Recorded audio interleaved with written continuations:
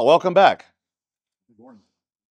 So last week, we continued this theme in John of the old giving way to the new.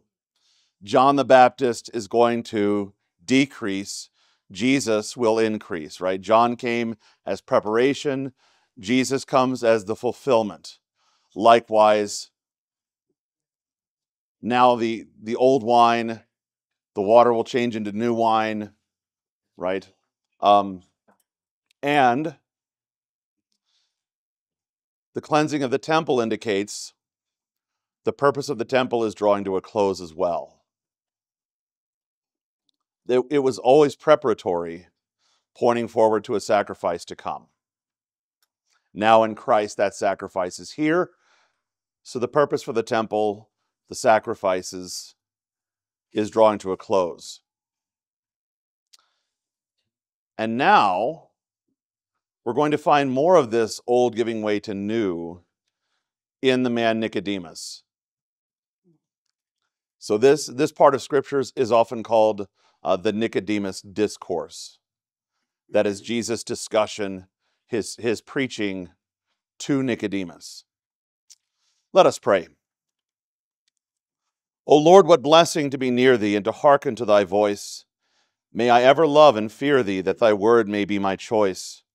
Oft were hardened sinners, Lord, struck with terror by thy word. But to him for sin grieveth comfort sweet and hope it giveth. Lord, thy words are waters living, where I quench my thirsty need. Lord, thy words are bread life-giving, on thy words my soul doth feed. Lord, thy words shall be my light, through death's vale and dreary night. Yea, they are my sword prevailing, and my cup of joy unfailing. Amen. Okay. Verse 1. Now there was a man of the Pharisees named Nicodemus, a ruler of the Jews. This man came to Jesus by night and said to him, Rabbi, we know that you are a teacher come from God, for no one can do these signs that you do unless God is with him. Jesus answered him, Truly, truly, I say to you, unless one is born again, he cannot see the kingdom of God. So the structure of this is that we get an introduction, who is Nicodemus, and then we get the first of Nicodemus's three questions. Now, we ended chapter 2 with this very short section here in verses 23 and 24 of chapter 2, where John tells us that Jesus did not entrust himself to anyone there at the temple because he knew what was in men.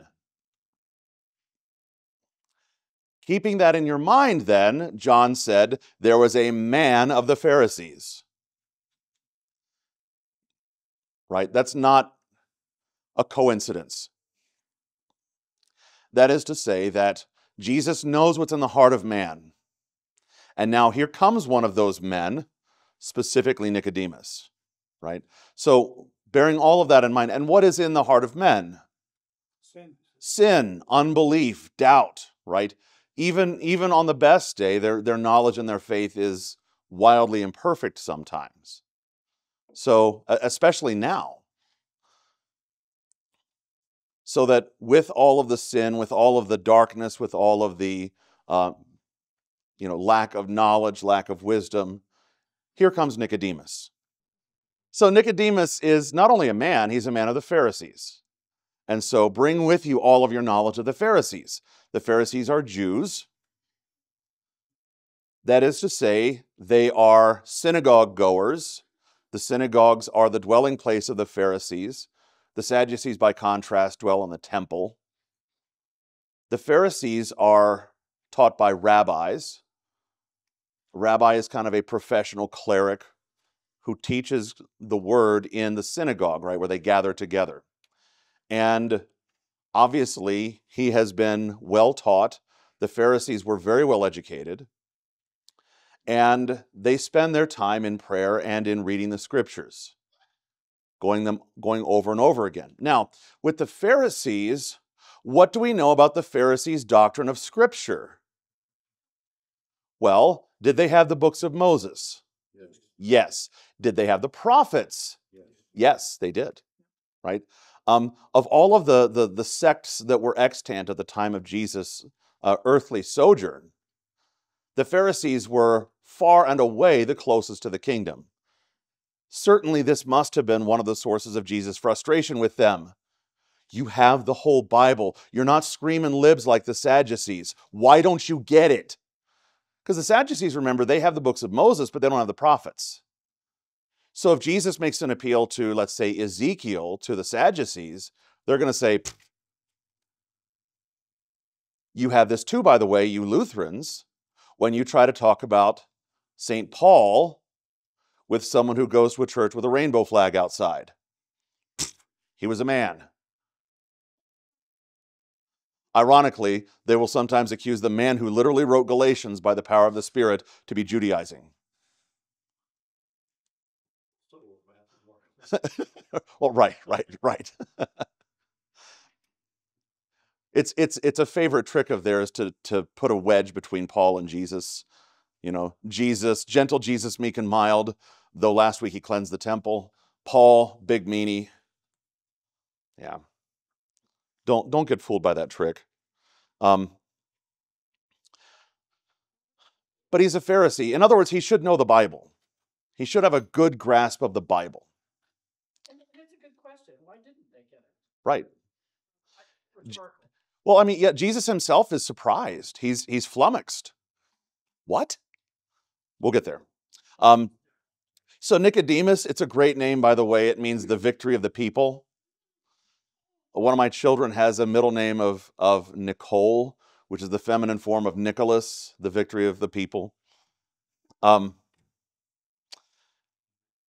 we're told he's a ruler of the Jews. That is to say, he sits on the Sanhedrin, right? They judge. They're kind of an earthly authority made up of churchmen, specifically for the governing of the Jews, right? The Roman imperial system permitted some measure of local rule, so they didn't have to deal with it, right?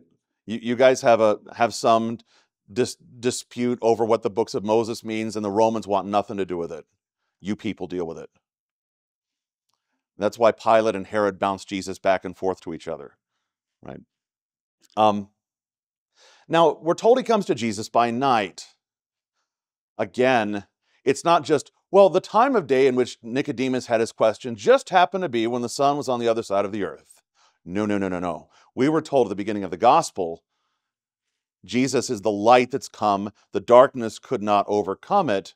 However, we're also told that men prefer the darkness, right? Darkness here again it's not an accident. It's not just well, that's what time he happened to have his question. He's coming by night for a couple of reasons. One of them, it seems he's kind of embarrassed. He doesn't want to be seen in the light. And this is very common with wicked men, right? When is crime the worst? At night. Why? People don't want to be seen breaking into people's houses at high noon. You do your deeds in the night to hide what you're doing. And that's why Nicodemus is here at night. He's hiding it. Why? Because the Sanhedrin remember, we've already had some experiences with the Jews back during the ministry of John the Baptist. And John calls them a brood of vipers. So John knows what they're about. He knows what they want.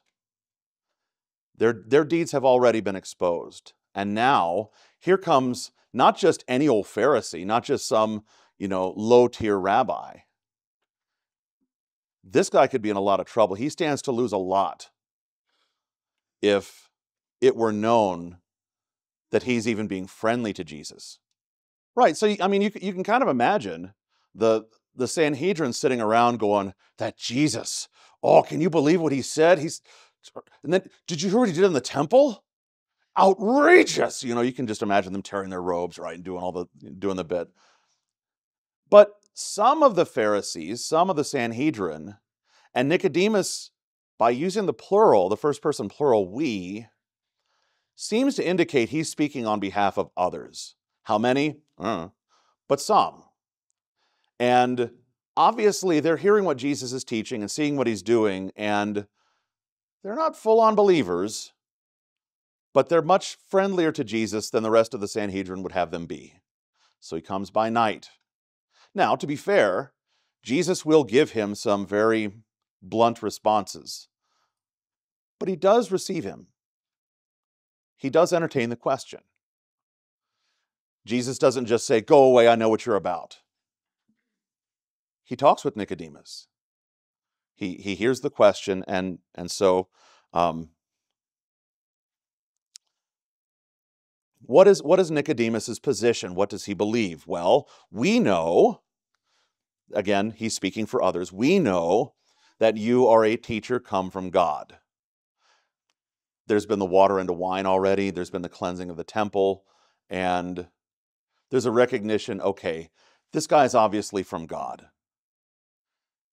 That's not exactly a confession of Jesus as the only begotten Son of God. It's a start. He's come from God, as the prophets came from God.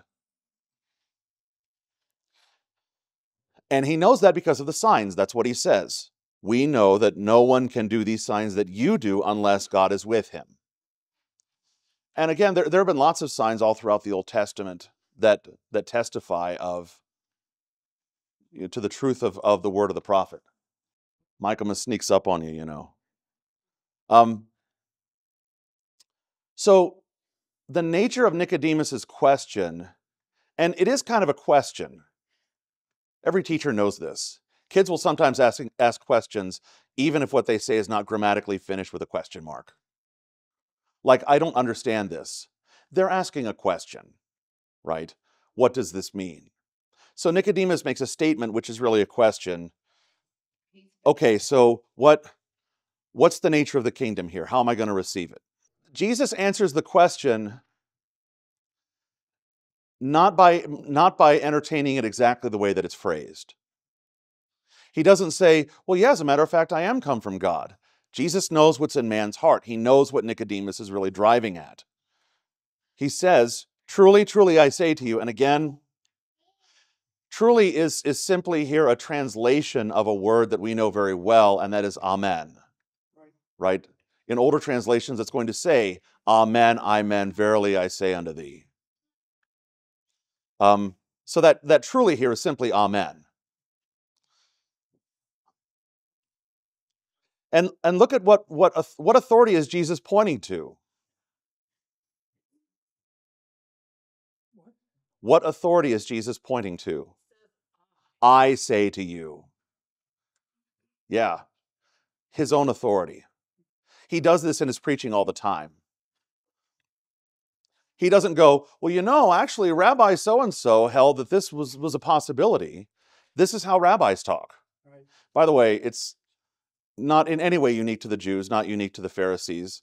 Well, you see, Rabbi Kretzmann said that Rabbi Walther said that Rabbi Luther said that Rabbi Augustine said. We're totally guilty too. But Jesus doesn't do that. He doesn't have to amass up all of these other authorities. He simply says, this is how it is, because I say so. Now, it's not fallacious reasoning if he is, in fact, an authority. And of course, we know he is. But notice what he answers. He says, unless one is born again, he cannot see the kingdom of God. So he tells Nicodemus, if you wish to see the kingdom of God, it's going to have to be through some means other than what you're expecting.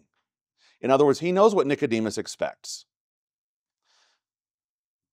So again, as a Pharisee, he is going to think that salvation comes by works. That the purpose of the law of Moses is to show the works I must do in order to be saved. And there is evidence of this all over the Gospels, that this is what Pharisees believe. And so Jesus knows what is in the heart of men. He knows what's in the heart of the man Nicodemus. And so he cuts through the statement, the question behind it, and gets at what Nicodemus really needs most, which is, if you want to see the kingdom of God, now wait a minute. see the kingdom of God, it's assured that Nicodemus is going to see the kingdom of God. He's a ruler of the Jews. He's a member of the Sanhedrin. If anyone is going to see the kingdom of God, surely he will, right? Maybe, maybe not. This kingdom is not coming the way you expect, dear Nicodemus. And it's going to come not so much by a matter of self-improvement. Jesus doesn't just say, I'm going to give you 12 bullet points to take home and work on, and you'll get a little better, and then you'll see the kingdom of God. As if to say, you're kind of on the right track, but let me steer you a little closer to the kingdom here. Nicodemus, you are so far off that for you to see the kingdom of God, it is going to be required for you to have another birth. Now, about the nature of that birth.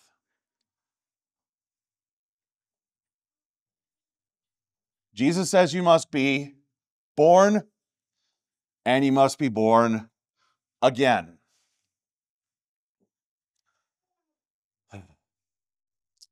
The word born here, the Greek word for this really refers to the father's part in children coming into the world, which is to say, you must be begotten.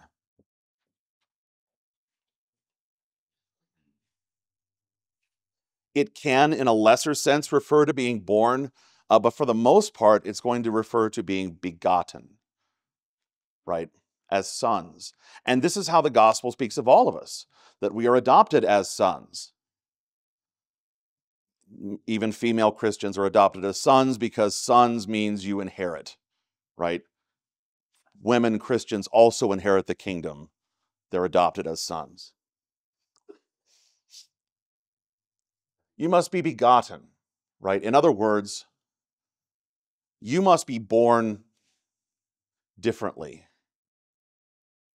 So it's not just a matter of, let me show you how to improve yourself. You must be an entirely different manner of creature if you want to see the kingdom of heaven. Okay, so what does that mean? What sort of birth is it? Jesus says so in an adverb modifying this verb born. And our English translations basically uniformly use the phrase again. There are two ways to take this word. The Greek word here is anothen, right? It can either mean again, meaning a second time, or it can mean from above. Now, John does this a lot. Jesus does this a lot, especially in John, where there's wordplay going on. As an aside, I've mentioned before that the language being spoken here is almost always going to be Greek.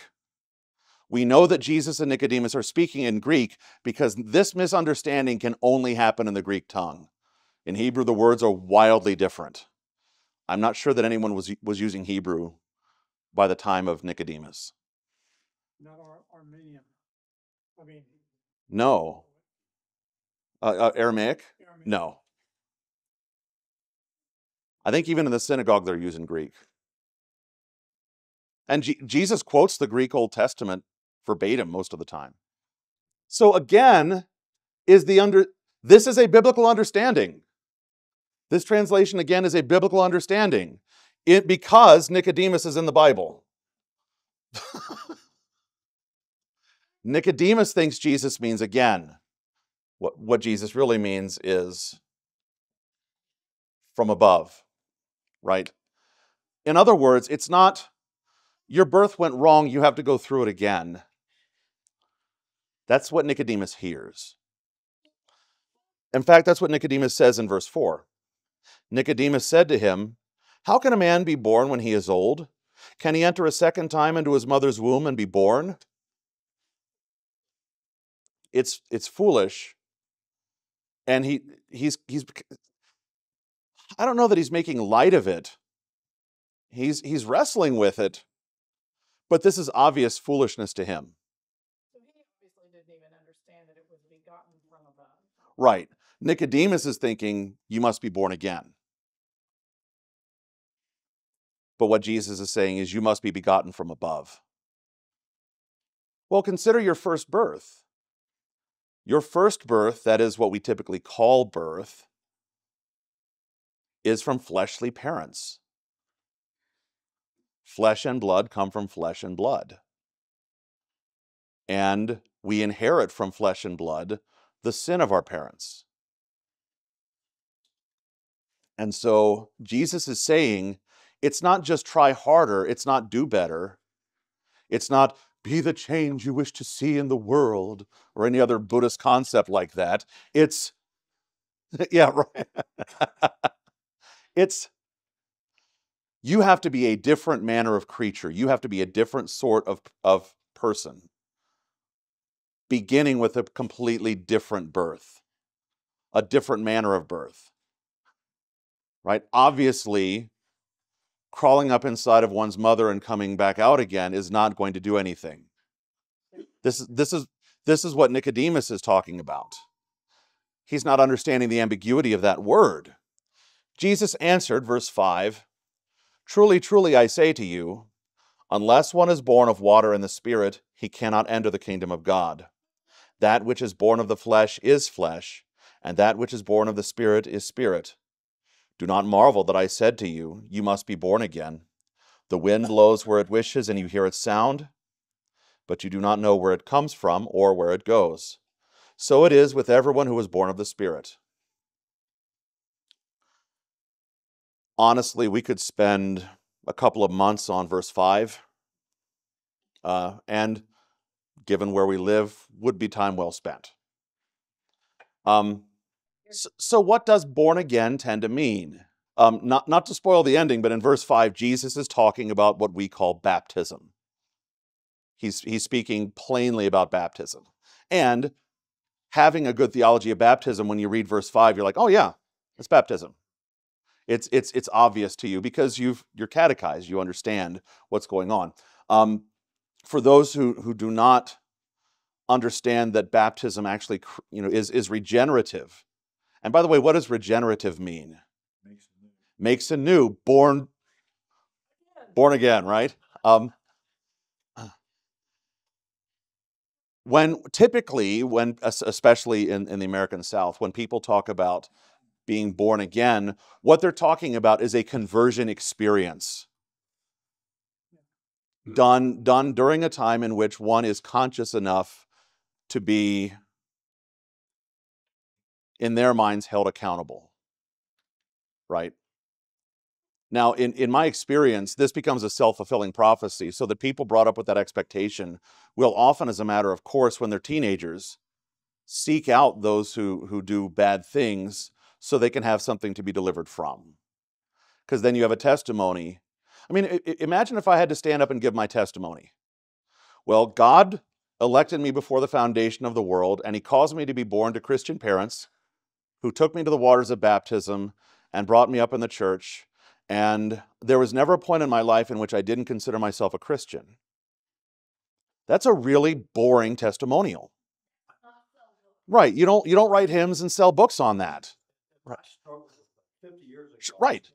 Right, exactly. So I really do think it becomes for people that think of born again as being this experience, that you almost have to hit rock bottom, maybe seek out rock bottom, so you can have something to be delivered from. Now I would say that by virtue of being born of flesh and blood, I had plenty to be delivered from. That which is flesh is flesh. That which is born of the Spirit is spirit. I want to be of the Spirit, which meant I needed another birth, which I got on March 23rd, 1980, at Calvin United Presbyterian Church, where the Reverend Clyde P. Hinton Sr., my great-grandfather, baptized me in the triune God. It is necessarily a part of decision theology. Yes. Yeah, it's necessarily a part of decision theology, which is what Jesus is undoing in verse 8, that the ways of the Spirit are not known to man. The wind blows where it wills and you don't see it, right? Now, many times they will talk about birth of water and birth of the Spirit being separate events. right? That, well, there's baptism of water, but then there's baptism of the Spirit. Or they'll say water baptism and Spirit baptism. Now, water baptism is about as useful a phrase as car driving or food eating. Yes, of course you're eating food. What else would you eat? Yes, you're driving a car. What else would you drive? Yes, you're baptized in water. What else would you be baptized in? Didn't we have this in church the other day? One Lord, one faith, one baptism, not two baptisms, right? There's not a baptism of water and a baptism of the Spirit. This is a rhetorical device. In Greek, it's called a hendiasis, where one describes one thing using two words, right? Garth Brooks will describe rodeo as being of mud and blood.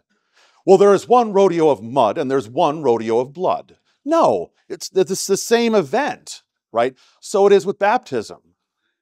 You didn't think that was coming, did you? And you know what? I didn't either. I didn't know it was coming either. So it is with the Spirit. That's right. The Spirit will be a wonderful thing. He's describing one thing with two words. It is a new birth of water and the Spirit. It's not, well, there are two new births. That'd be like three births. This is describing one act, which we call baptism, right? That's a good working definition of baptism, isn't it? One being born from above by water and the Spirit.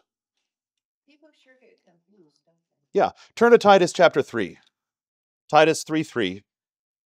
For we ourselves were once foolish, disobedient, led astray, slaves to various passions and pleasures, passing our days in malice and envy, hated by others and hating one another. Now that describes the old life, doesn't it? How are we naturally born? That's us. Verse 4. But when the goodness and loving kindness of God our Savior appeared, He saved us. Now again, who saved us? He saved us, not I saved myself, but God saved us. How? By what means did God save us? What did He do? Not because of works done by us in righteousness. Right? That's in the letters of Paul, those are called particuli exclusivi, exclusive particles that exclude the possibility of salvation by works. He doesn't merely say salvation is by faith. He says salvation is by faith apart from works, not by works done by us in righteousness. Okay, so if it's not by this, how is it? He tells us. But according to His own mercy, that's grace alone, right? How? How does God save us by grace alone? Like Paul tells us. By the washing of regeneration and renewal of the Holy Spirit, whom He poured out on us richly through Jesus Christ our Savior, so that being justified by His grace, we might become heirs according to the hope of eternal life. What's this washing and pouring out language? That's water language. That's baptism. As a matter of fact, in the Catechism, you'll find that this is the third of the Sedes Doctrinae used to describe holy baptism. So you've asked two questions. The first question is, how do you get it wrong in not seeing this as baptism? And the answer is because you have in the back of your mind a prior, and you know, a prior is like an unquestioned assumption that just is there, and you haven't really examined why it's true. We all have these, by the way, things that we believe, not because we examined them and came to a conclusion, but because they're part of our thinking, and without them, our thinking means nothing, right? For many people, their unexamined conclusion is, I must choose to believe, right? So that really what's at stake in defining baptism correctly is we first have to define faith correctly. And just ask yourself the question, can an infant believe? The answer in the Bible is a resounding yes. Not only is it a yes, by the way, infants are better at believing than we adults are, because we have 1,000 questions and we doubt and we go, well, but modern science says, or but reason tells me, or my experience tells me, or my emotion tells me, or but if that's true, then this person. Infants don't do that. What can they do? They can say amen. And that's why Jesus takes, and the Greek word there, brephos, means a babe in arms, like one you have to carry because they're not mobile yet. Jesus puts a little one, a brephos, an infant, in the midst of the disciples and says, unless you be like that one, you will by no means enter the kingdom of heaven. So it's not, the infants will learn to be like us. We at our best need to learn to be like them, to simply take what God says and say, amen. Even if reason doesn't understand it. The other question, works righteousness, that's simply the opinion of the flesh. That's kind of the natural default position for man's reason. And you see this in the Pharisees, you see this in any religion that teaches that works are what save us. It's funny you say that. Go ahead. Let's all turn to Ezekiel 36. You're after what Jesus is after. Because you're right. They should have known this. So Ezekiel 36. Let's look at verse 25. These are a lot of kind of what we would consider end times prophecies or prophecies for a time in the future from Ezekiel's day. And, the Lord says, the nations will know that I'm the Lord when through you I vindicate my holiness before their eyes. I will take you from the nations and gather you from all the countries. Wait, he's going to gather Israel from all the countries? So that when Paul says the church is the new Israel, that's also not new. It's in Ezekiel 36, right? We are the Israel gathered from the nations. Abraham is in fact our father because like Abraham, we believe God's promise. And then, look at verse 25. I will sprinkle, not immerse. It's not a minor point.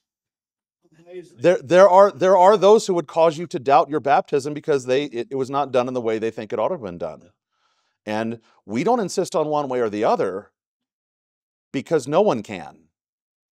No one dare say my baptism wasn't genuine because my great-grandpa poured water on my head instead of dunking me. I was 3 months old. Dunking a 3-month-old, that's just weird. But look, I will sprinkle clean water on you, and you shall be clean from all your uncleannesses, and from all your idols I will cleanse you. And, so first of all, the washing is renewing, right? It cleans, it cleanses. And as Peter tells us, it's not just washing dirt away from the skin. It's the pledge of a good conscience toward God. Okay, well, but what's this whole new birth matter? Well, look what he says. I will give you a new heart. It's not, I'll take your heart and fix it up. We'll find what's wrong and we'll just set it right. No, so deep is our sin, our heart must be taken out and a new one put in. And it's not just one that's slightly better than the old one. It comes from a different manner. That's why we're not born again, Nicodemus. We must be born from above. Our new heart is to come from God. It is to be godly. It is to be filled with the Spirit. And here in Ezekiel, he promises already. And again, a Pharisee should know Ezekiel. It's in his Bible. I will give you a new heart, and a new spirit I will put within you. I will remove the heart of stone from your flesh and give you a heart of flesh. And I will put my spirit within you and cause you to walk in my statutes and be careful to obey my rules. So there's the relationship between baptism, justification, and sanctification.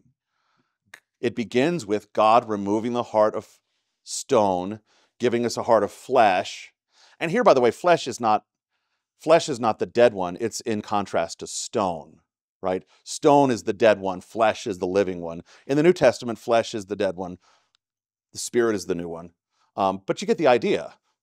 The one that we were born with, that's the one that's corrupted by sin and must be exchanged. It must be removed and destroyed and a new one placed in us. And again, he's not talking about the four-chambered muscle that's within our chest.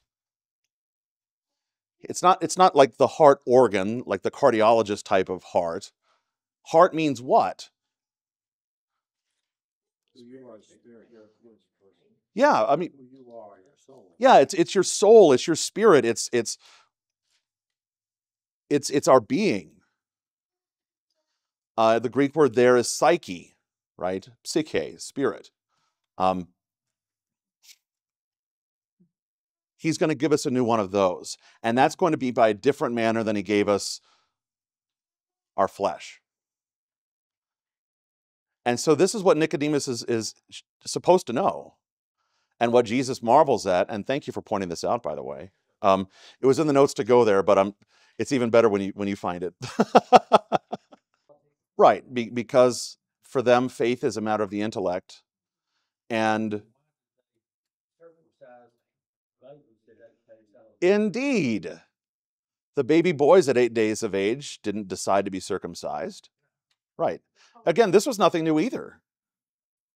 But that was said because they don't start manufacturing that vitamin K and it was led to that. Or maybe God creates the human being such that we get a burst of vitamin K at 8 days of age in order to prepare them for the sign of the covenant that was to come. But no, you're right. Yeah. At 8 days of age, there's a burst of clotting. Yeah. So what does Matthew 28, 19 and 20 have to say? To be fair to those who would not baptize infants, what they're wanting to preserve is the idea that one cannot simply be washed in a rite and then have no discipleship. And in that, they're right. Which is why Jesus, when he institutes and commands baptism, doesn't simply say, baptize the nations. In the very same command, he says, disciple the nations by baptizing and by teaching. So yes, we baptize our babies, but then what do?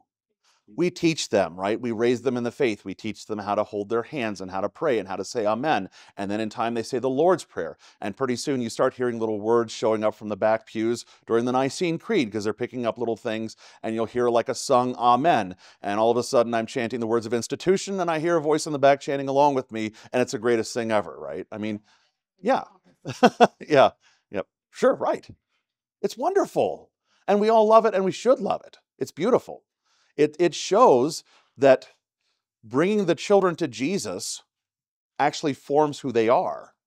And as they sit through church, and frankly, as their mothers have to struggle and wrestle with them, they learn how to sit through church in time. Maybe by the time they're, 50, 60. And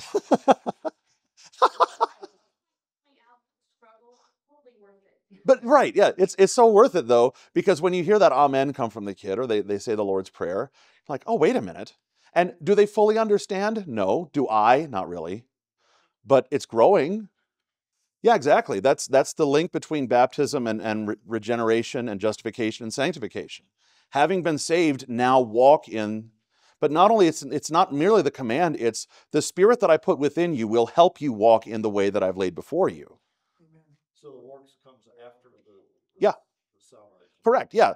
Right. Exactly. Everything, but in its order: salvation and then good works. Right. Good works not as a result of, or salvation not as a result of good works, but as the fruit that flows out of it. Okay. Jesus in verse 7, back to John chapter 3, by the way. He tells Nicodemus, after Nicodemus' second question, do not marvel that I said to you, you must be born again. And the reason is because, and Jesus uses an earthly example, right? The wind. You don't understand where the wind comes from or where the wind goes. But there is wind, and it does do things. Now, of course, we have much greater understanding, and we know how the wind works, right? Have they built a computer that can solve the three-body problem yet? Huh. So there's actually plenty we don't know. So this is also the way of the Spirit, that the Spirit works when and where He will. Why is that important for us to know? Not when and where we will. It's not when and where we will. Well, it sure catches you by surprise sometimes. He often does. You find very unlikely believers all through the Bible. And people like Nicodemus. I mean, he's an obvious, if anyone should be a believer, it should be Nicodemus. But he just does not get it. Not yet. Not yet. Verse 9, Nicodemus said to him, how can these things be? It's a more humble question, isn't it? Yeah. He's not sitting in judgment over Jesus anymore going, well, I mean, it's obvious you've come from God. We have determined that. Really? Great for you. Now it's a Nicodemus is totally the student. How can this be? He's not asserting anything. It seems like he's still thinking in a physical nature rather than a spiritual nature. Exactly. Yeah. Nicodemus's thinking is entirely earthly, whereas what Jesus is describing is spiritual. Jesus answered him, verse 10, "Are you the teacher of Israel, and yet you do not understand these things? Truly, truly, I say to you, we speak of what we know and bear witness to what we have seen, but you do not receive our testimony." There's plural there. There's plural here twice, by the way, which is not captured in modern English, but if it were written by a Southerner, it would have been, because Jesus says, we speak of what we know and bear witness to what we have seen, but y'all do not receive our testimony. In other words, Nicodemus and that group that you represent, y'all, plural, do not receive our testimony. Okay, well, we understand why Nicodemus is plural. He's speaking for a group. Why is Jesus plural? This is yes. He's speaking of the members of the Trinity, the persons of the Godhead. For a rabbi, that's a pretty hefty rebuke that Jesus was able to. Look, if a rabbi is going to pride himself on anything, it's going to be his knowledge of the scriptures, right? They're like seminarians. Let me show you what I know. And Jesus proves what you know ain't that much. Just like a seminarian. It's amazing. Yeah, exactly. It would have been a very strong rebuke, because these are men who pride themselves. Their stock in trade is what we know. People would go and seek out a rabbi because he knew so much. As a matter of fact, Paul, when he was Saul, Rabbi Saul, he was trained by Gamaliel. That's the kind of rabbi you wouldn't just stumble upon. You would go and seek him out. Very, very, very famous. Kind of like the Oxford University of of rabbis, right? You don't just, it's not just, well, that was the closest school to where I grew up. No, you seek this one out, right? Their knowledge is their stock and trade. That's their coin of the realm. And by rebuking him for his knowledge, he's absolutely cut Nicodemus off at the knees. Nicodemus is laid bare, right? And what can he say? Oh, well, I actually knew that. No, I mean, Jesus has revealed that it's not just that he forgot, what kind of wood the ark was made of. He's missed something foundational in the Bible that he's spent his life reading, which, to be fair, is a possibility for any one of us. There are times when all of a sudden we kind of snap to reality and we, oh, wait a minute. I've read this verse 100 times and only now it's coming to light. That's an encouragement to keep reading the Bible, isn't it? Because there are always depths that we have not yet plumbed.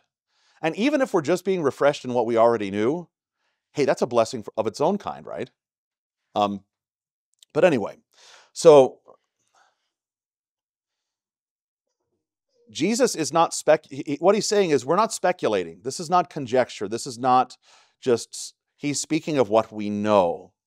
And the persons of the Godhead bear witness, because he's already spoken of the Spirit. He's also spoken of himself. Now he's speaking of the Father. So in this, he is claiming to be divine. But you do not receive our testimony, which is exactly what John said at the very beginning of the gospel. He came into his own, and his own did not receive him. Now, I think there is in the Nicodemus discourse a note of hopefulness, because Nicodemus is willing to continue the questions. He's willing to take what Jesus is saying and consider them. But Jesus says, verse 12, if I have told you earthly things and you do not believe, how can you believe if I tell you heavenly things? In other words, if what you're really trying to get at by your knowledge is knowledge of God, your knowledge doesn't even tell you about how this world operates many cases. And yet you want to know the things of God. If you can't understand the things below, how can you understand the things above? And of course, by the Spirit including this in the Bible, he's asking you that question too. Well, Is it possible for you to understand heavenly things? Yes. How? By the Spirit that God places within you at your baptism. Because when you see this, you go, well, that's obviously baptism. It's not obvious to those who do not possess the Spirit. Which is why you can talk to a perfectly intelligent unbeliever and walk through the faith in a simple way, and it's going to seem like foolishness. Now, verse 13. No one has ascended into heaven except he who descended from heaven, the Son of Man. And as Moses lifted up the serpent in the wilderness, so must the Son of Man be lifted up, that whoever believes in him may have eternal life. All right. So, yes, what does it mean to be lifted up? This is the cross, right? Now, the event that Jesus is talking about, he says Moses lifted up the serpent. And again, here's back to that theme where Jesus is coming to fulfill what began in Moses, right? So there was a promise of a prophet that was like unto Moses. That's going to be Jesus.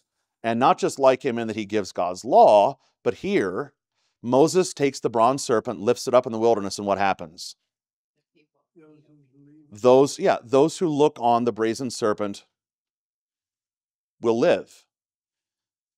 And so Jesus says, what is going to be lifted up? Jesus. The one who descended from heaven, the Son of Man. Right? What does it mean that he descended from heaven?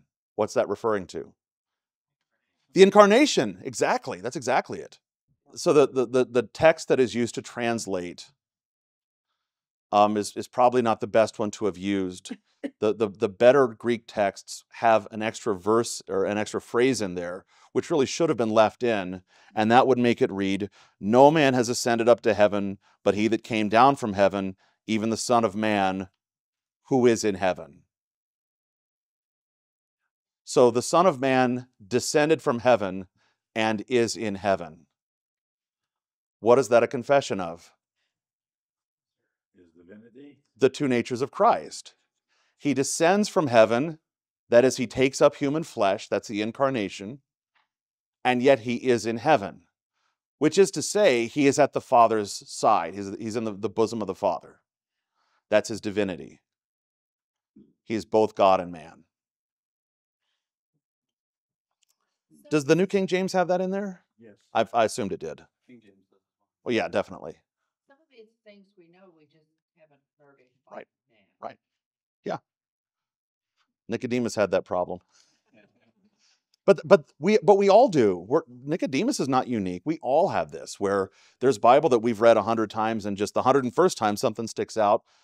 Either it's explained in a different way, or we have a different translation, or life just causes you to think about things differently, whatever it is. Oh, yeah.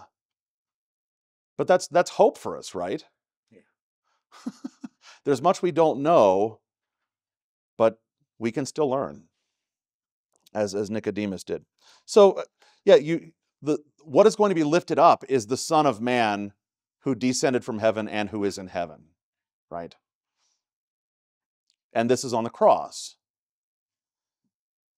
And the promise is, here in verse 15, that whoever believes in him may have eternal life.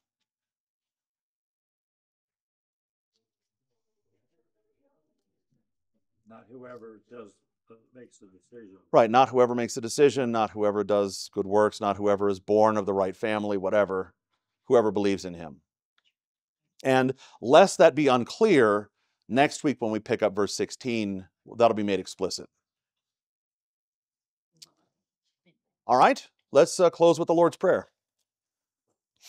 Our Father, who art in heaven, hallowed be thy name.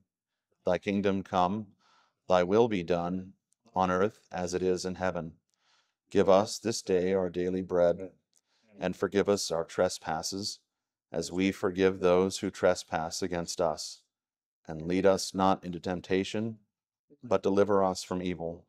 For thine is the kingdom, and the power, and the glory, forever and ever. Amen. All right, thank you.